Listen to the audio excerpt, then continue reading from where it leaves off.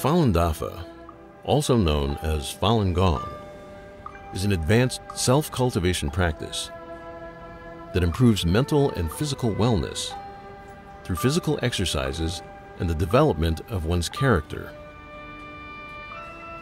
In China, cultivation practices have a history of thousands of years and form the spiritual foundation of Chinese civilization. In 1992, Falun Dafa was introduced to the public by Master Li Hongzhi. The practice quickly spread because of its profound principles and proven health benefits. By 1999, with over 100 million practitioners, Falun Dafa had grown to become the largest practice of its kind in China and around the world. Welcome to Pyramid Times. Myself, Veena Survu, Vice President at Pyramid Times, and we have with us wonderful guest, Joseph Adelio. Joseph Adelio is a doctor of chiropractic with his own clinic and have been in this practice for the last 3 years. He has been happily married to a beautiful wife, Sarah. He started practicing Falun Dafa 46 years ago when he went away to chiropractic college.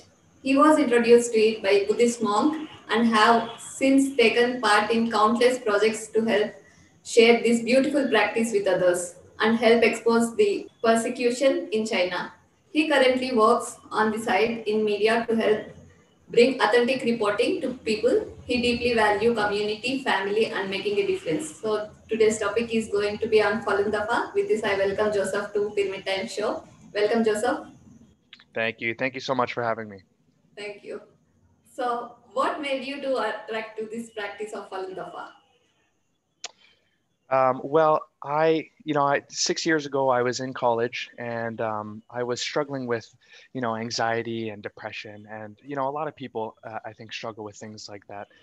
And at the time, I was looking for something of deeper spiritual nature, something that could guide me through the maze of life or the troubles of life. And so I kind of made a wish in my heart. I said, I want to find an authentic practice. Like I hope to find something that can guide me through life. And so I kind of made a wish to the creator or God. And within a week, I was introduced to a new friend. Like I made a new friend at the college. And he was a Buddhist monk. He was a practicing Buddhist monk. I guess you would call it like a lay Buddhist. He was, because he was at college and he wasn't in a temple. And he told me about this practice. And we started talking back and forth. And he's like, you know what? I think you would really love this. So yeah, that's kind of how I got into it. And he told me three main things about the practice. He told me that it's an ancient practice from China. It goes back many millennia into the past. He told me that they're good people, that they practice meditation, and that they practice the principles of truthfulness, compassion, and forbearance. And then he said the third thing was that they are severely persecuted in China. So right away, those 3 points really struck me. And so I went home and I started researching, and then 6 years have gone by and here I am still practicing. So that's kind of how I got introduced to the practice. That's so very awesome. And tell us more about the practices of Falun Dafa. Sure. So it's an ancient practice. It goes back millennia, but ultimately it's about mind and body. So it's a spiritual discipline about cultivating your moral character, your mind, and your body. There's two main components to the practice. So there's the self-cultivation, and then there's the practice. So very briefly, the cultivation is about improving your moral character. And it's based off 3 principles: truthfulness, compassion, and tolerance. In Chinese, it's called Zhen Shan Ren. So we understand that those 3 principles are the foundational qualities of the cosmos, of the universe. And so our goal is to assimilate to those principles, to align with them in our thoughts, in our actions, and in our deeds. So it's not always easy to live by truthfulness, compassion, and tolerance, but it makes for a fulfilling life. And it also guides you through the challenges and the tribulations of life. So that's the first part. There's the cultivation. And then the second part is the practice. The practice consists of 5 exercises. There's 4 that are standing. And it's, think of it like Tai Chi exercises. I don't know if you guys are familiar with like Qigong, Tai Chi, Yes. moving, Yes. slow moving, and they're really beautiful, very easy to learn. And then there's the fifth one is a sitting meditation. So it's a sitting meditation, and there's some mudras, there's some different hand positions, and it's also very beautiful. So those two things in combination help you spiritually elevate. They help you spiritually mature. And, you know, I've seen an amazing transformation in my relationships, in my own character, and in my own experience in life. It's definitely changed. So, and I have Falun Dafa to credit for that. So is Tai Chi and Qigong part of Falun Dafa, or is it different from Falun Dafa? Yeah, it's part of it. Yeah, it's actually called, it's a Qigong practice. So Falun Dafa is like a meditation / Qigong practice. It's not Tai Chi. I just use Tai Chi kind of to explain it because people in the West aren't super familiar with Qigong. But yeah, it's part of it. It's a component of the cultivation. That's so amazing. And how does it make Falun Dafa so unique? Well, I think, you know, when the practice was introduced to the public, like it was a private lineage. You know, there's so many different spiritual paths, and a lot of them are passed on from one teacher to a student, like one teacher to one student in lineage fashion. Falun Dafa was also one of those practices that was passed down like that. And in the 90s, it was introduced to the public, and it became so popular because of the strong moral component of it. And other spiritual practices also have moral components to them, like a moral philosophy. Of course, that's what makes them spiritual. But I think, yeah, Falun Dafa is unique in that it combines both the physical exercises, the Qigong exercises, and then the character cultivation. And it's just something that, like, if I were to tell someone, it's just something you have to dive into and experience yourself, like any practice.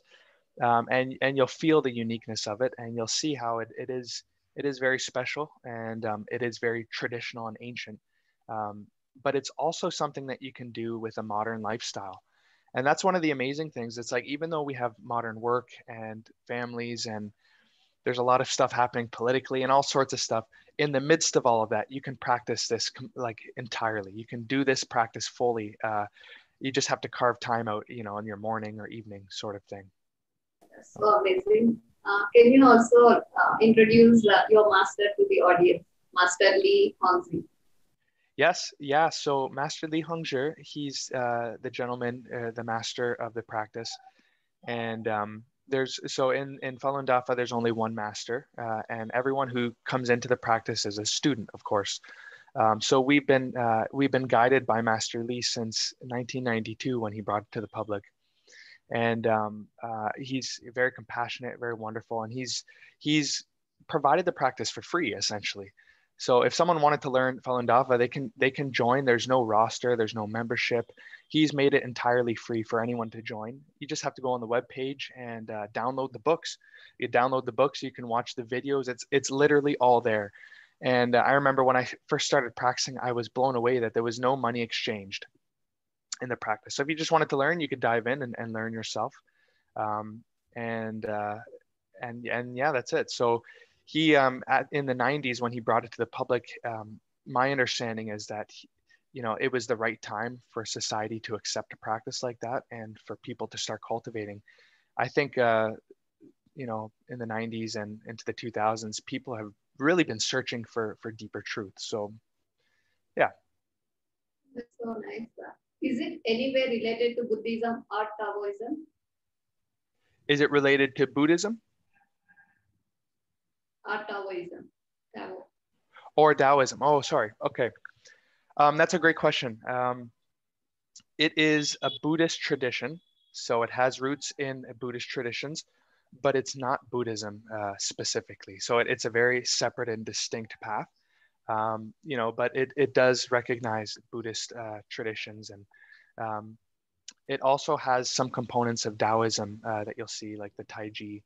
And it's not that it's, you know, taken this and that from different practices, but those are universal truths. And so they are components of Falun Dafa, because if it's a universal truth, it will be found in in a higher, like a practice like Falun Dafa, right?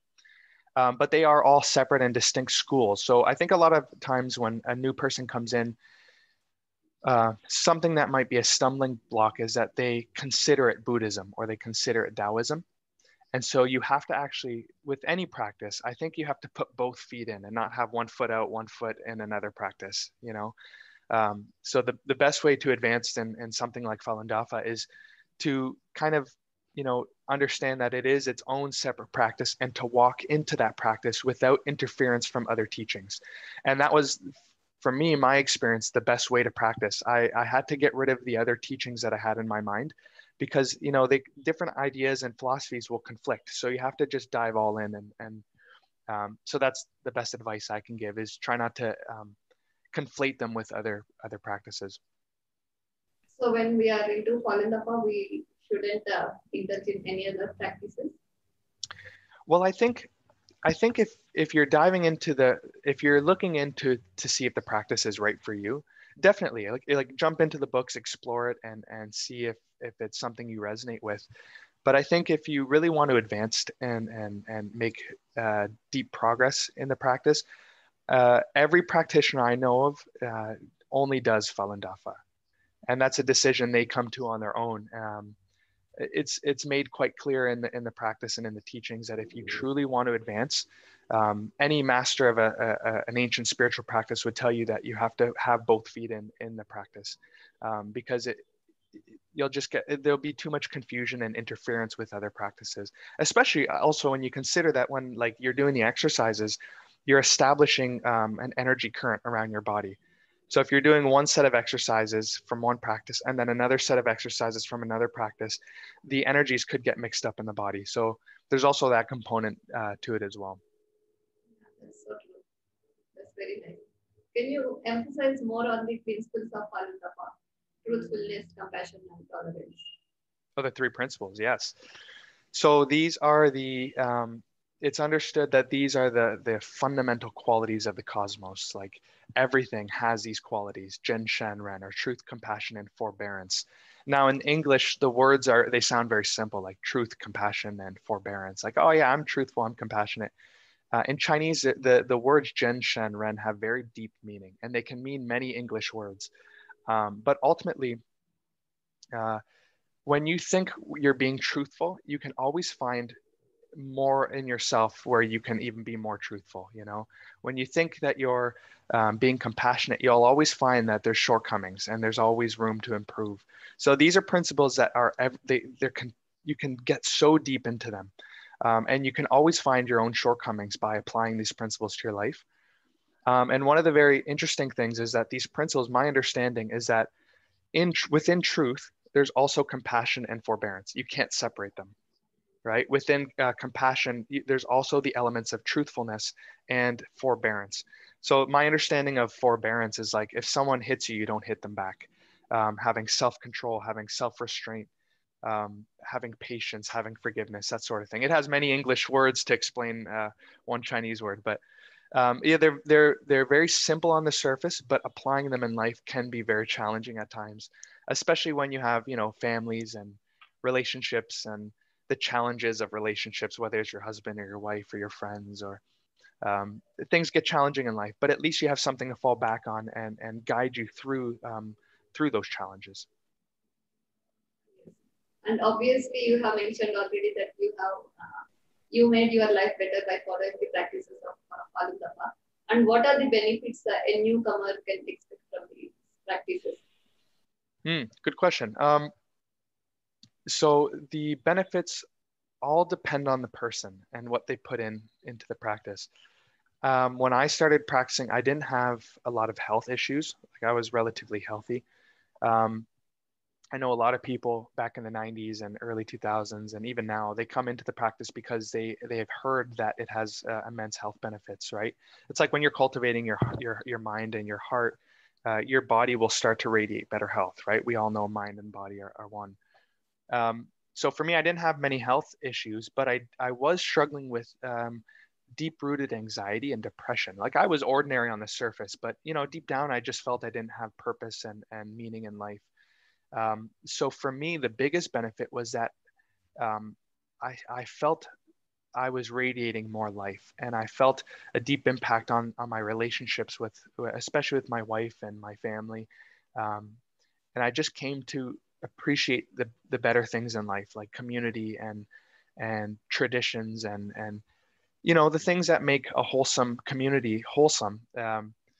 I came to appreciate those things more because when you start applying those principles to your life, it's you're moving towards goodness, right? At least that's the hope, is that you're moving towards goodness. So yeah, so for me, I think the biggest thing was when I started practicing, my anxiety and depression melted away, which was, I thought would never happen. Like I was struggling with those things for years, and they, it'd pop up every now and then. But I look back now, and I'm a completely different person as far as like, I rarely have anxiety. I never have depression.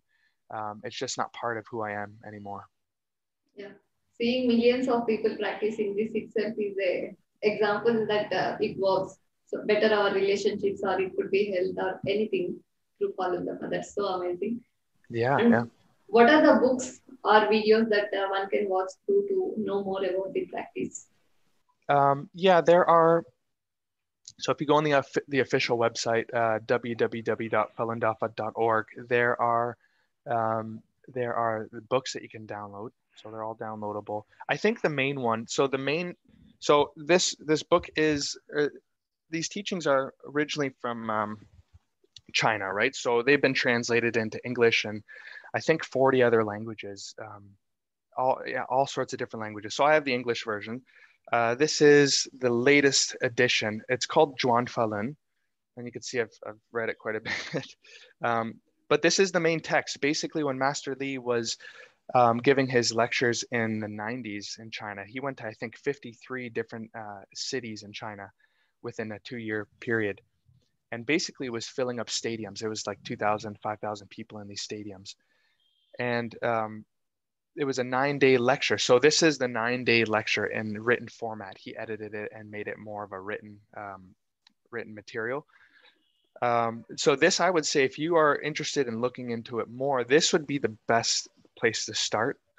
It's called Zhuan Falun. You can download it. And there's different versions. Like this is the 2003 version. I don't know about the other languages, but I know about the English ones. This is 2000 version. So there's different ones, but I mean, this is a book like, in the Taoist practice, they have the, what's the one book? The Tao Te Ching.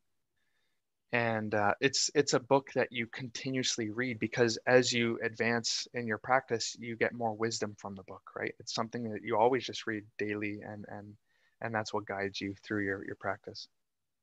So how does the community operate? Are there any facilitators, or you people will get into the groups and have a book readings or exercise sessions? What is it all? How is it organized, conducted? Oh, you know what? I've never been asked that question, but that's a great question. It is, yeah, it's very loosely organized actually. So there are no, with cultivation, there are communities, right? You need to have a cultivation community because it's very hard to do a spiritual practice, I think, on your own, especially in this modern world. You need the support of others who do the same practice, which I would say is the best way to do it is find a group and join in a group format. But very loosely organized. There's just people who get together on certain days of the week. They may do the exercises together. They may read together. There's even online groups where you can read with a group or do the exercises while listening to the music together. But there's no official like temple or gathering place or it actually, I think, perplexes people how we're so well organized, but so loosely organized at the same time. And it's all like people doing it of their own volunteer and their own will to get together and maintain the environment that we have. And there's a group locally here in my city, and we get together. We just make it happen. Like, okay, we're going to meet on Sundays. Let's get together. We'll go to my office, your office. And that's just how it's done. And we make sure to help each other and support each other. It's wonderful to know that millions of people are balancing both spirituality and material life together in a harmonious way through Falun Dafa. Yeah, I think I think that's the challenging part for any practice is like, how do you do both, take care of your family and your work demands, but also advance spiritually. But the beautiful thing is that, with Falun Dafa, you can advance spiritually through those things. That's the whole point. It's like the practicing isn't just reading the book or doing the exercises. The practicing is actually, going through the tribulations of life and the challenges of life, and working on your moral character through that, right?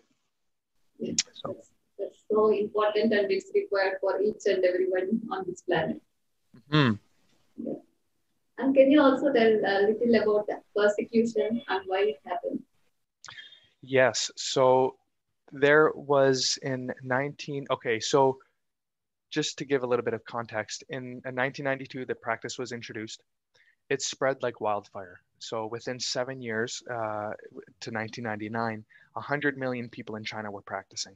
There were so many people practicing in China that it said 1 in 12 people were practicing Falun Dafa.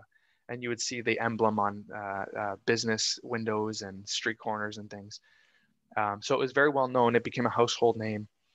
And even like driving to work in the morning, you would see practitioners doing the exercises in the morning. So it's interesting that like a lot of people haven't heard about it, but it was such a big thing in China. With 100 million people practicing by 1999, keep in mind that there were only 65 million Communist Party members in China. Now in China, unlike other countries, China does not support freedom of belief.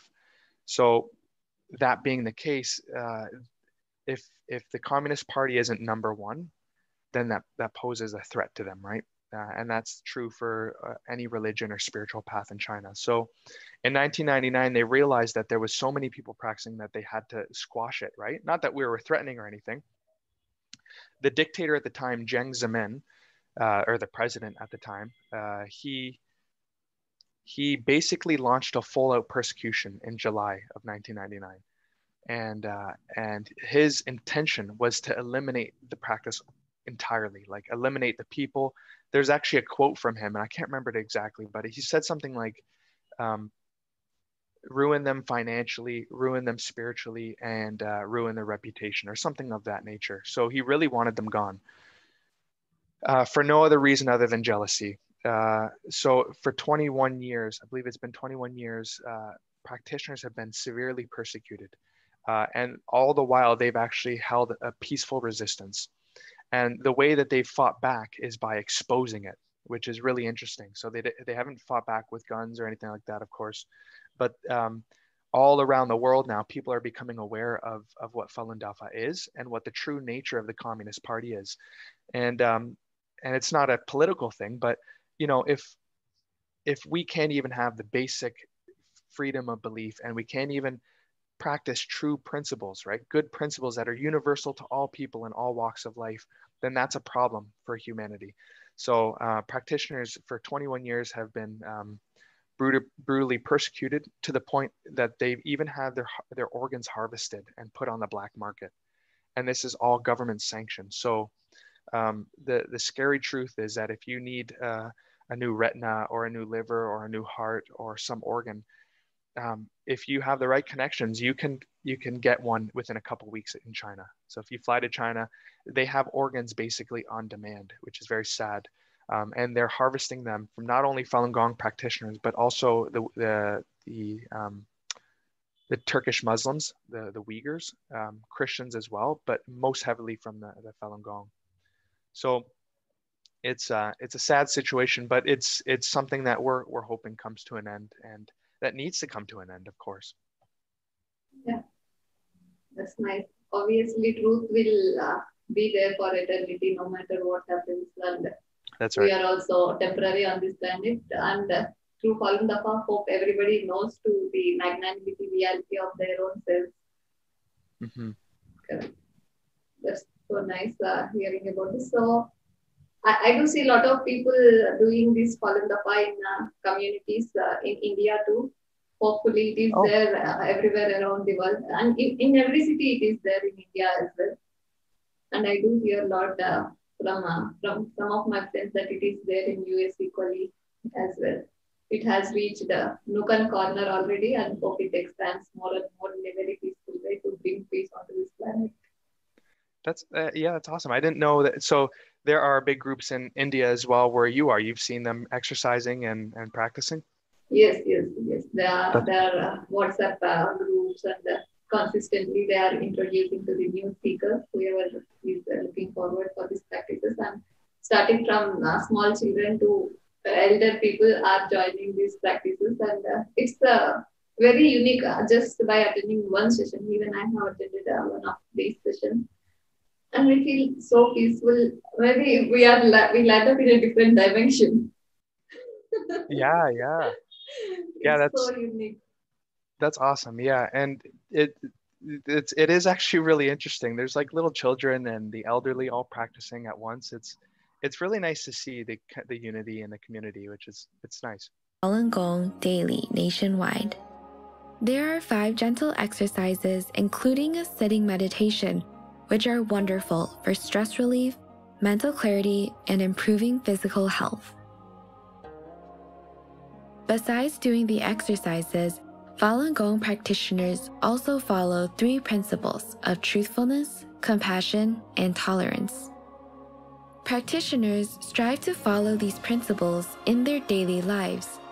As a result, they achieve greater selflessness, wisdom, and inner purity. Today, except for China, Falun Gong is freely practiced in over 100 countries around the world. In parks, companies, schools, and university campuses, there are practitioners coming from all walks of life. Yeah, that's so awesome. Thanks for your valuable time today. Any final messages to the speakers who are looking for Falun Dafa?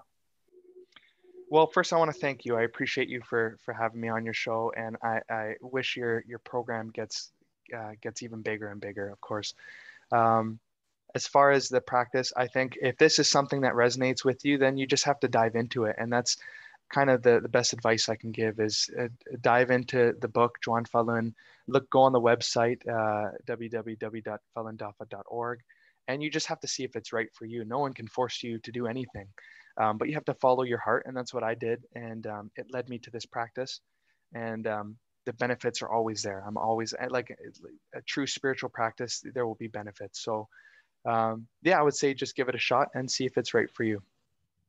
That's so amazing. We have been providing the links related to Falun Dafa practices below this video, and also the couple of exercises which are already played in the video.